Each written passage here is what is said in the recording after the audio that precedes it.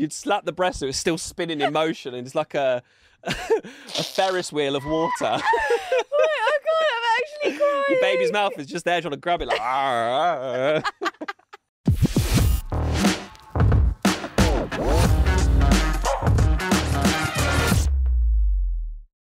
Apologies. Episode 4, baby. There you go. What would you do? We've had a wiki reaction on socials. We have. We've loved it. I mean, people have gone they're like, okay, this is my drive to work sorted every single morning. It's like what people have been missing on the radio. But for a lot of new listeners, I'm just so happy you get to see us like stripped down and uncensored. Yeah, that's exactly what I was going to say. Without any of the, I'm really scared this was said. There's been a few times where we have, and by we I mean brand JJ and Nimi. I'm not going to disclose who said things. We all know that is a bit left field and accidentally flew out of one's mouth. But there were times during the radio show where I genuinely was like ready to pack my bags and deport myself from the UAE. No, there were times, I think you're being very light with that. JJ literally had tears in his eyes and was like shaking because he thought that was game over. I'm going to have to pack up my wife. We're going to have to head home and I'm going to have to be a plumber. I was genuinely considering packing my bags and leaving that day just in case, on the off chance someone heard it and complained. But no one complained. No, well, that's because no one was listening to our show. Oh, thank goodness. But this is why we're doing What Would You Do? Because it's fully our own, and ownership is so important, people. No, but the thing that made that brand JJ Nimi said on that particular show would have got us deported from doing this podcast as well. I'm just shocked from it not happening. But we like to kick off the show with something we found online just to kick off the funnies, get us JJ and Nimi into the mood of the show. I feel it always takes us a while to warm up. What is the worst case of oversharing you have seen on social media? I can tell you right now for free. I've said it in a previous episode. JJ sharing photos of his baby. Catherine listened to that last week. What did she say? Was like, is it annoying? Like, genuinely, is she just trying to be funny? Like, is it actually annoying? No, it's when I say annoying, I'm just like, okay, we get it. You have a baby, but like, I want to see more of you guys as well. Before Phoenix came about, we had a lot of JJ and Catherine content. There's none anymore. And there's none anymore. We don't get pictures anymore. The last picture we got was actually taking a picture of us on the rooftop, and honestly, I wanted to literally jump off the rooftop after it. I couldn't believe, when you get the light directly above you. Oh no, that's not a good I look. look tired. I look like a dad. But no, Catherine was saying that before we had kids, I hated it. I hated it when people posted like oversharing of their baby, like everyone has had babies or whatever. Not everyone has them, but it is a bit annoying when you're sharing it too much. But now we've had a kid. Yeah. I love seeing other kids on socials. I love seeing parents posting how proud they are of their kid, doing funny stuff. Like I'm more engaged in that content. Parents, back me up. It's actually, we don't mind it as much. Yeah, I think the parent world on social media is very, very different. And I respect it. I just don't want to be a part of it. Like, you quickly become that annoying auntie on Facebook, just comment on everyone's stuff, going, oh, he's so cute. Oh, I love her. I can't wait to see her and all this. I know, I've become a horrible person. Yeah. What is the worst case of oversharing you have seen on social media? A woman in my mum's group on Facebook complained that her husband was cheating because she found pictures of another woman's vagina on his phone. Did you have to say the V word? And apparently it was a pretty ugly one. People asked her all day long to show it, and in the end she did. Turns out her husband had tried to check on his hemorrhoids and took close-up pictures of them. It's been years, and I still feel bad for the guy. I'm just vomiting. Like, I'm getting so many visuals of this whole situation that I just did not ask for. People need to talk about hemorrhoids more. I'm not sure if I have them, but I feel like if I did, then they need to be spoken about more like it's normal. Why do I feel like you're going to go home and take some pictures tonight, and then Catherine's going to see them, then she's going to think you're cheating, but actually it's you? It's just my little grape on my bum hole. Ew! What is the worst case of Have you ever heard of the term TMI? Too much information. Like I said, I don't know if I've got them. No, a friend of mine actually did. He had hemorrhoids, and I'm not going to say his name because we both know him. He had a hemorrhoid on his bum hole, and then I can't believe I'm not going to say who it is. Say it. No, I'm not saying who it is. Say it. Honestly, no, I can't. The people want to know. The people don't know him, but you know him. Okay. Or her. No, it's definitely him. So basically, he ate a Magnum, and then the stick of a Magnum he kept by the side of his bed because obviously like a hemorrhoid can get itchy. Yeah. And he'd grab it and just scratch his bum hole with it. No, JJ, can we like restart this is episode? Episode 4, baby. We're in. We've warmed you up. Yeah. The first 3 episodes were the mere lubricant from episode 4. Horrific. I know. Okay, everyone can tell what type of mood JJ's in today. What is the worst case of oversharing on a podcast? Just what we did just then. Yeah. This is on social media. This girl smeared her soon-to-be ex-husband's name and talked about how he had slept with over 30 prostitutes, lied and had a small dick, only to post my everything 3 days later on her profile. Oh, that is classic, isn't it? I follow those couples on Facebook. I know which ones they are. It's the one that share too much. Like, there's a girl that I know that is constantly just smearing her fella. Like, he does this, he's a piece of... He's not looking after the kids, he's doing X, Y, and Z. And then 2 days later, just being like a kissing photo, be like, my world, my everything, it's my heartbeat. It's the couples that like unfollow each other, post like crazy things on their stories, and like also like quotes like about love and like, you know, you haven't found the right one when, or like captions even though they're married. Even though they're married. Find a guy that treats you the princess you are. Yeah, captions like on their photos like, oh, I'm happier now. You know, like all these things to make it so obvious. Like, girls, we get it, okay? Ross but and Rachel, you're about to go back to him in 2 days' time. Literally. Those who film themselves crying, I always end up questioning, if you screw up the recording, do you like restart crying all over again? Or That is so true. I've actually done that a couple of times. What, crying? But this is when I was like crying from like laughter maybe, but I've never had to redo it. No, so the thing is, I'm pretty good at it. So I'll be like, oh, yes, mate. Oh, yeah, cheers for that. It really made me laugh. And then I like slip up and then don't send it. And then I go, all right, let me go again. Yes, mate. Yes, mate. Top joke. We do that all the time. What is that? Like, it actually scares me how good we are at that. No, acting. Yeah. A girl I knew in high school started dating a new dude. I logged into Facebook one day and she posted something along the lines of, if he doesn't make you squirt, he's not a real man. Oh, Bear in mind, she is at least 27 years old with 3 kids and a 4th on the way. My jaw hit the floor. For the next hour or so, her family was in the comments begging her to take the post down. Oh my God. No. I'm sorry. Do you ever get that like pit stomach feeling when like you wake up to like loads of missed calls from people, right? Yeah. I instantly think that I've posted something by accident on my social media or something. I just think I'm going to get bad news in some way. Oh, yeah. Like my brain just goes there. Like someone died, something bad has happened. That's just trauma, isn't it? That's childhood trauma. Let's discuss. Let's talk about it, babe. Yeah. I just love it. If he didn't make you squirt, he's not a real man. Yeah, but like, so what? She's saying that her new guy did make her squirt or no? I just want to know, is it real? And whose kid is the 4th kid? That's what I want to know. I want to know, is it real? What? Squirting. I don't know.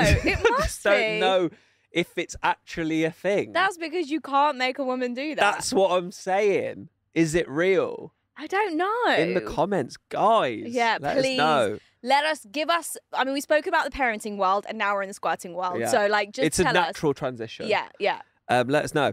The worst one was someone who had just gotten her first credit card. She was so happy about it. She took pictures of the front and back of the card, then posted it on social media. Oh, dumb. A Dubai scammer's dream. Yeah, I mean, really, they're just waiting for you. Didn't your mum get scammed? Did she? Are we not talking about that? Oh my gosh, yes, she did. Okay, do we talk about that? She did. Because then everyone will be like going to Nimi and then finding a mum, then scamming her because she's like the easiest person to scam. You've got a really good memory. Yeah, she did get scammed, and it was literally like the person was just like, hey, so you're going to get sent a 4-pin code. Can you just... No, what group was it on Facebook? It was like a community Facebook group. No, it was a community Facebook group. And then they asked her for a WhatsApp number. And then she moved to her WhatsApp number. And she was like literally speaking to them one-on-one. And she just thought it was just like a given and a normal thing. And let's bear in mind, my mother is a CFO. She is Chief Financial Officer of a very large business. So you would think that she would know these things exist, but no. So basically she was just handing them the PIN code and got hacked and all this stuff. Anyway, she's just... Like Catherine had it once, and like Catherine is a dream as well for scammers. So try your luck. I feel like I've trained her now. She got a message from Aramex saying, "Can you please put your credit card details here to receive a shipment for an order or delivery?" She'd never even done. Yeah. She was like, "Oh, maybe JJ did and put it into my name or something like that." So she literally filled out all of her details, and then she had a notification saying card declined for €700. Like literally like an hour later. I don't think I've ever been scammed, but like, I don't know so I got a message the other day, a text message that said it's Dubai police. Oh, you got that one? I got that one, and I feel like a lot of people got it. And it was like, this is Dubai police. Your Emirates ID is not verified on your visa or something like that. It was just something along those lines. Anyway, obviously I panic. I'm at work in the middle of the shoot. I still call them. It says call this number because that was when I was going through my visa process. Yeah. And so then I call them up and I'm like, what's going on? What's going on? They're like, yeah, we need you to give us these details and this detail. That's when I clocked on and I was like, okay, there's a guy the other side saying that he is from the government, the Bank of Dubai or something like that. And I was like, that's not real. That doesn't exist. So basically, we all just need to know our banks because they tried to scam you that way. Anyway, I just started talking to him. I was like, why are you doing this? Why are you doing this? And I feel like we all need scam chat. Did you suggest a therapist again? Yeah. I was like, listen, I'll drop you my therapist number. Childhood trauma you've been going through. I get it. Everyone's struggling post-COVID. Went into that conversation. Oh, me and Catherine were talking about struggling during COVID the other day. Didn't want to make this podcast COVID chat. Yeah. But there's a T-shirt Catherine wants to get me made from a quote that a bank said to me when I was literally on my knees crying because I couldn't afford car payments. So remember, it was like going around that you could like delay car payments for like 3 months and get like a thing where you don't have to pay it. Yeah. And we weren't being paid really on the radio. So I was like, I can't afford my car, but don't worry. People are going to the bank. They're going to sort it out.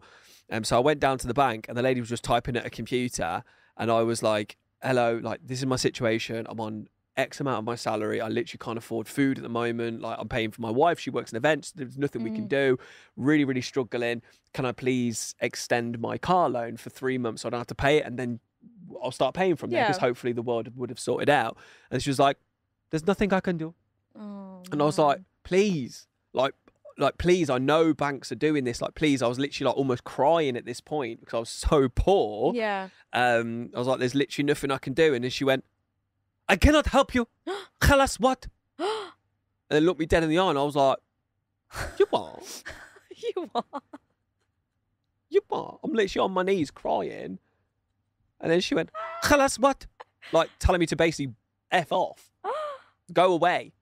That Khalas is so what? harsh. So Catherine wants to get me a T-shirt that says Khalas what? That with is I cannot help you on the brilliant. back. That is brilliant. Yeah. What an iconic moment. Yeah, I know. It literally was like the darkest moment of my time and something we still laugh about 3 years later. How on my knees I was crying. Khalas what? Wow. I cannot help you. And I bet you still remember her face and everything. I do remember her face. I mean, we wish her well. We wish, obviously, but everyone was really, going through it. Everyone was going through it. Welcome to the show, guys. Yeah. What a nice way to warm us up. This is the What Would You Do podcast with JJ and Nimi, and this really requires your input, your stories, things you're going through, where myself and Nimi will tell you what we would do in those situations. We've just had a slight blackout of the light there, Dakshi. If you can just fix that, that'd be amazing. Oh, there you it's go. just But turned we're back on. Plug it back in properly. We are a professional environment. Yeah. But yeah, we need your stories. So it's like stuff you might have gone through from work, something you might have gone through at school.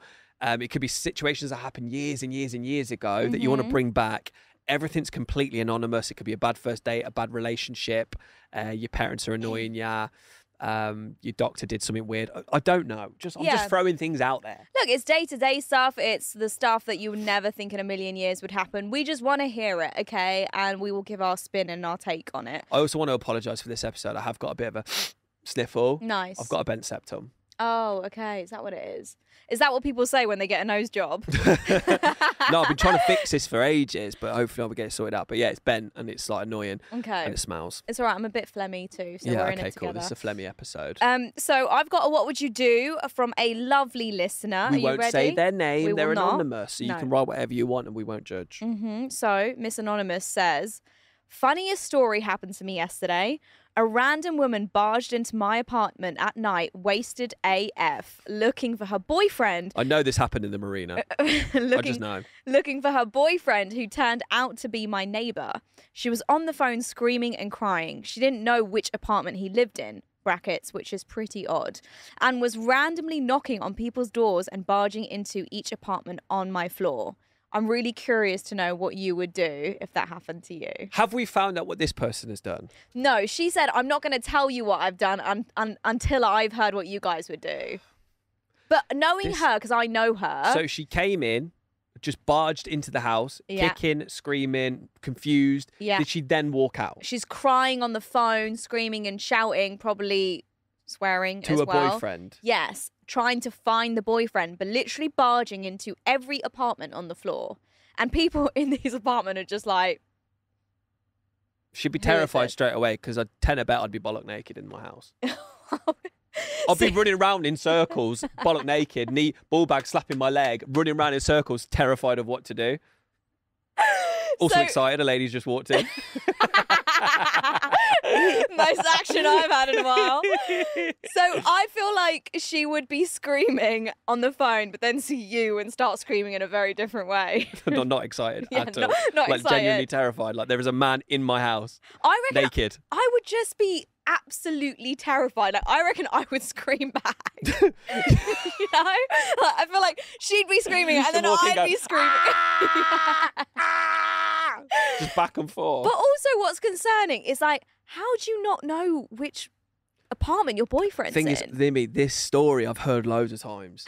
I've heard this happen so many times of like people getting really drunk and then trying to walk into their apartment. All apartments look the same. I've walked in on another apartment before. I've never done that. On the wrong floor. I just walked in, embarrassed. I have to a whole family just trying to enjoy their dinner.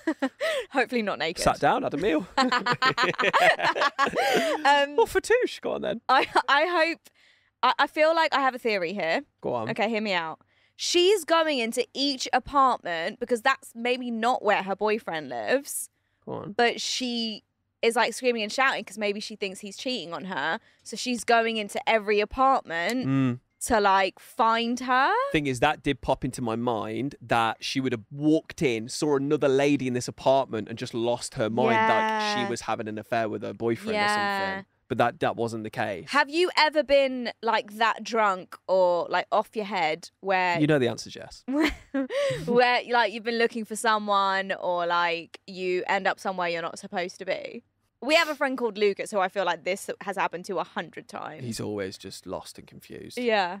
I wonder with you though, have you ever... No, there was one time at a hotel where I was like, it was my birthday, I think, and I went to a hotel with Catherine, and like, I have this really not cool thing that when I'm really drunk, I feel like she's fell out with me, so I fall out with her.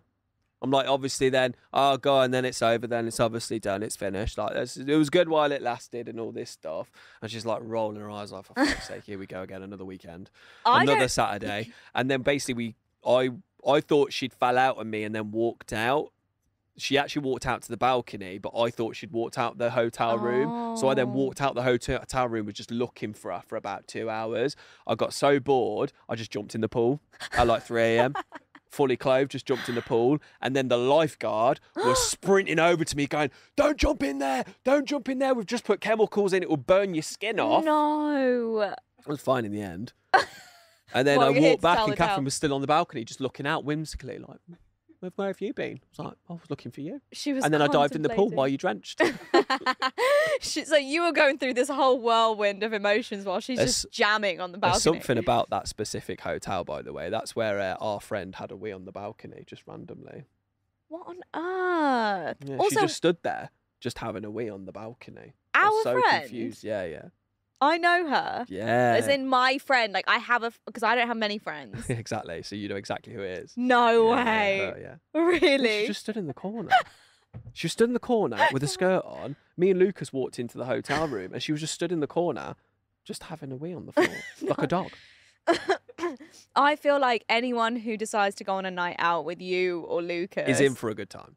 Well, she clearly had a good time. Yeah. She relieved herself. What are we talking about? Oh, we're talking about the what would you do. So what would you do in that situation? Yeah. that is pretty much it. I Run would around scream. naked with my balls out. Yeah. Nimi would just scream back and forth. Yeah. But I would like to know what she did. Yeah. Well, find out in the next episode. Find out in the next what a tease. episode. What a tease. A mum who was traumatised. Apologies, it's a mum story. Close your ears. Go on. How is the content not available anymore? Did they delete it? Because it was so raunchy. Was it naughty? I know the premise of it. Okay. A lady was really busy at a wedding. She brought her bags with her, walked into the wedding, and then this lady, her friend, was like, "Oh, you're holding a lot of things. Let me please hold your baby for you. I'll look Okay. after," which is a very normal thing to do. You've got your hands full. Let me hold the child so you can actually just sort your stuff out. Okay. The lady went away, went to a hotel room, dropped her bags off, come back down. She was like, "Where's my friend? Where's my kid?" Walking around the hotel lobby, and then went into this little side room where she then she walked into the sight of her best friend breastfeeding her baby. No. What would you do? So, Nimi, what would you do? That was the premise of it. That was on a news article, which obviously got deleted. But what would you do in situations? I just got shudders at the thought of that. That's really weird. Yeah, in Kuala Lumpur. Oh, This happened, okay. Yeah, for Malaysian. No, that has no relevance. Oh, yeah, that's normal. Yeah, okay. Is it a cultural thing? I don't know. No, but I don't think it is. no, I don't think that it's- is anywhere in the world. 'Cause she was very shocked. Wow. Someone like, okay, so obviously someone needs help. Okay, we know that already. Yeah, but she's obviously had a kid recently herself to have, I think, breast milk maybe she available. did, but we don't know. Did she have breast milk available? The baby's double dipping and having a great time. He's gone for seconds on another breast.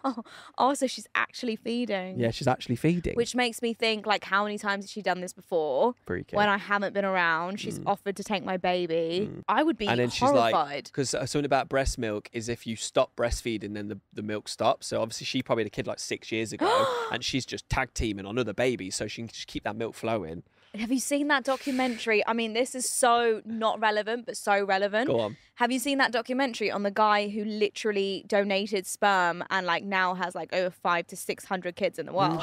Is it an actual documentary? It's an Is it actual worth, documentary on Netflix, which worth I watched. watching? It's worth watching because Haven't it they is- told him to just please stop now? Like this has gone too They far. have. He's actually banned from donating and his sperm, but all the kids found each other.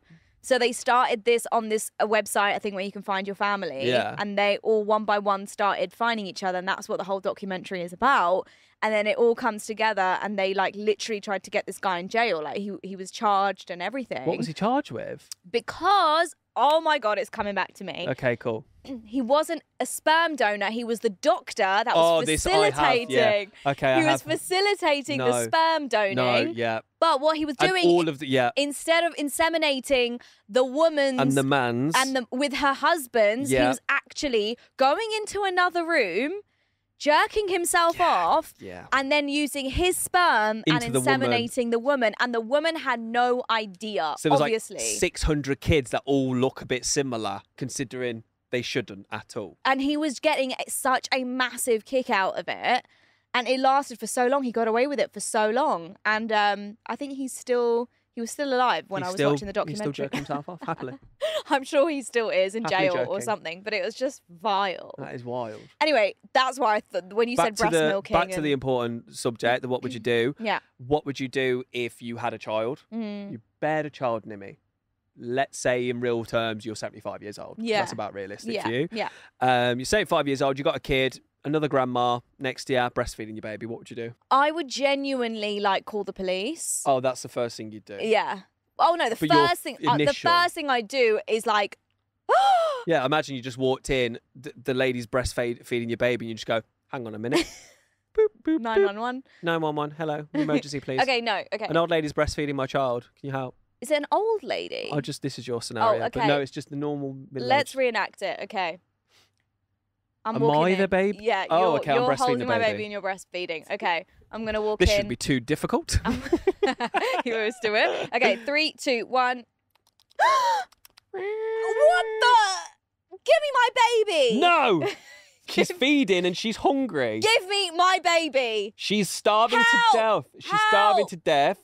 You're obviously not doing anything over there with yours. It's obviously not tasting well because she's been gnawing on this for a good half an hour since you've been away. You obviously don't care about your baby that much. And now I'm going to flip over to the other breast. Thank you. Sorry about that. And now what I'm going to do is I'm going to go Indian on your ass and I'm going to Bollywood slap you so hard, but with the back of my hand. I thought you were about to say I'm going to do the Jai Ho dance in good Bollywood style.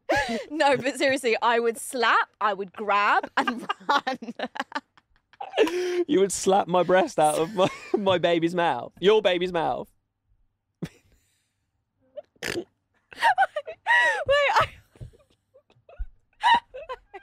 You'd slap the breast so it's still spinning in motion and it's like a Ferris wheel of water. Wait, oh God, I'm actually crying. Your baby's mouth is just there trying to grab it like...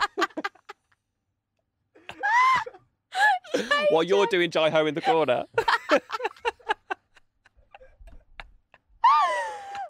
Oh my God.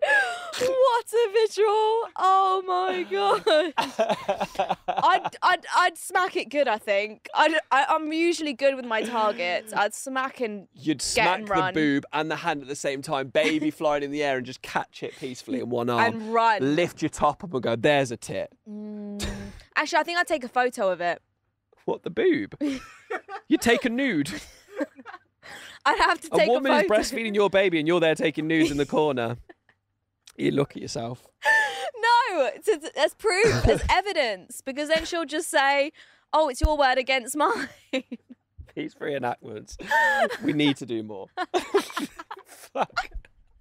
Oh my God, I have actual tears. I'm so done with this topic. Same. It's actually horrifying, guys. Like the fact that actually happened in real life to someone. And I bet, well, Kuala in Malaysia Lumpur. of all places. Yeah, that's messed they're up. like a real, they don't do stuff like that there. No, they're normal, you'd think. Gosh, that was terrifying. Glad we got through that. Dax has got tissues in his hand because he's been crying as well. All right, Nimi's had another fight in a shop, apparently. I actually have. So let's recap last week. You're in Zara. A lady put her hand over you.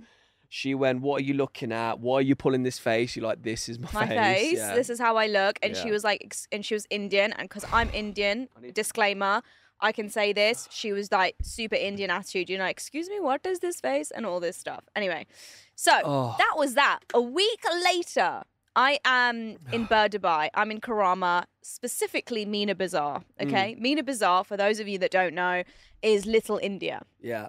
Okay, and I was there because I was getting this suit designed and all of this stuff. Cool. My mum was like, let's pop into that supermarket because she wanted to see what Indian ingredients she could get because she's cooking for me at the moment. Went into there, got a couple of things. We're waiting in the queue. Okay, so I want you all to imagine this. 3 tills, okay? Yeah. All occupied by people buying things. So there's products either side of me to the left and right. So I stand in the middle of that aisle waiting for either of the tills to free up. Yeah, okay. So it's like you could be in a queue with 3 different lines. Yeah. Specifically, Yeah, cool. but it's just one like main a H&M. one. Yeah. H&M have that, yeah. But there's just one main one, and whatever comes free first, you go to that. Yeah. And this is a really tight aisle. All of a sudden, this guy's like, oh, excuse me. And I turn around, and he's walking by, squeezing past me to go straight to a till. And, okay, I just come back from India. Okay, so I was like... What is the concept of queuing in India? There is none. Okay. There is zero, okay? And also, no level of personal space. There's no understanding of it, okay? In there, up in your grill. Yeah, and so he walks by, he's like, oh, sorry, excuse me, goes to the first till. And my mum just goes, did he just... And before my mum could even finish her sentence, I snapped. And I was like, excuse me? And I really shocked myself with the excuse me, because...